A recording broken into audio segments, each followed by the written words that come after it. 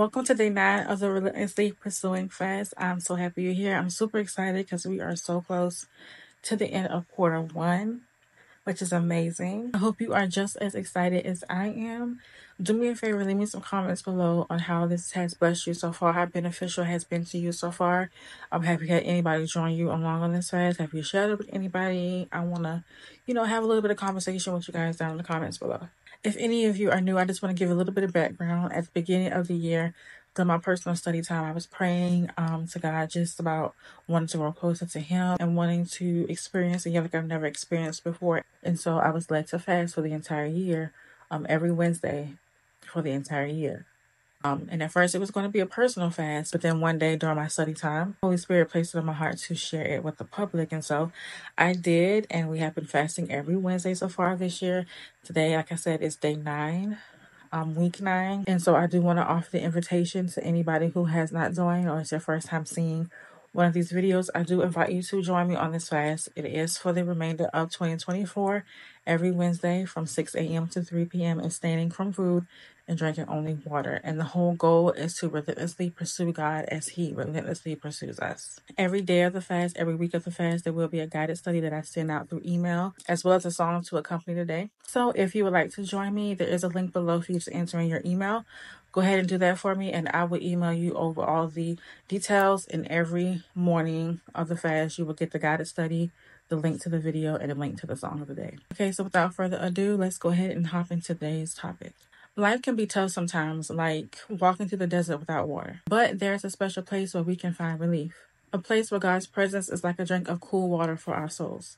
In Exodus 33, we find Moses interceding for the Israelites after they had sinned by worshiping the golden calf. Despite their disobedience, Moses pleads with God not to abandon them, but to continue guiding them. They were on a journey towards the promised land. In response, God reassures Moses by promising His presence. My presence will go with you and I will give you rest. This promise of rest is not just physical, but also spiritual and emotional. It is a deep inner peace that soothes our souls and restores our strength. The imagery of dew falling gently upon the ground is a beautiful metaphor for God's presence. Dew is often associated with freshness, vitality, and rejuvenation. In the morning, when the world is still and quiet, dew descends upon the earth, nourishing the soil and bringing life to dormant plants and green life. Similarly, when we are weary and worn out, God's presence descends upon us like dew, refreshing our spirits and infusing us with new energy. His presence awakens us to new possibilities and opportunities.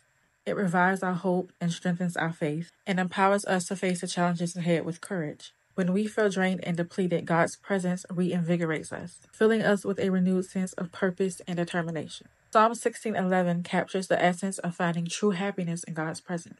When we draw near to God and abide in His presence, He reveals to us the path of life, the way that leads to true fulfillment and purpose. In His presence, we gain clarity and wisdom, learning the best way to navigate life's complexities. God's guidance leads us away from paths that lead to destruction and towards the abundant life that He has designed for us. As you experience the joy and the refreshment of God's presence in your own life, share that blessing with others. Be a source of encouragement, hope, and love to those around you, pointing them towards the abundant life in Christ. Micah 5:7 presents a powerful call to action for believers to actively participate in God's mission of reconciliation. Just as a musical instrument produces harmonious melodies, so are we called to bring forth a sweet melody of peace through our words, actions, and attitudes. This involves actively pursuing peace in our relationships, seeking reconciliation where there is conflict, and promoting unity within the body of Christ and beyond. This involves extending forgiveness, practicing humility, and striving to understand and empathize with others, even amidst differences and disagreements. By living in alignment with His truth and character, we become beacons of His light, drawing others into His presence with our words and deeds. Our lives should be living testimonies to the reality of God's love and grace, inviting others to experience the same transformative power that has touched and changed us. For more on dwelling in God's presence, I do have the link below to access the guided study for today. Again, like I said in the beginning of the video, I invite you to join me on this fast if you haven't done so. If you are joining me on this fast, please leave me a comment below. Just let me know about your experience thus far. Also, check the description below for the link to today's song. If you have not received the email, please let me know and I will add you to the email list. I thank you so much for watching. Make sure you like, subscribe, and share this out to your friends and family to get more people to join us all year long on this fast. Until next time, I pray that you are blessed, and I'll see you later. Trust in me. I can, you said I can. trust him.